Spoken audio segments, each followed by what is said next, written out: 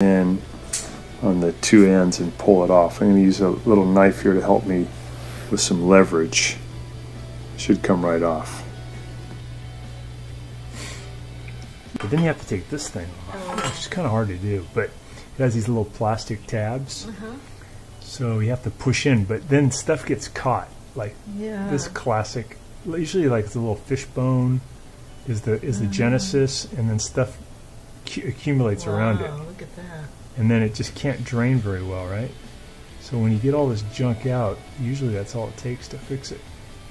It's just kind of hard to get this thing off. But it's common, and the one way to prevent it is if you always it's a pain in the neck, but if you always rinse the dishes, you should be okay. Before putting them in there. Yeah. Let's see if that's going to do the trick. We'll test it a little bit. And then how do you know which way to put it in? Oh, good question.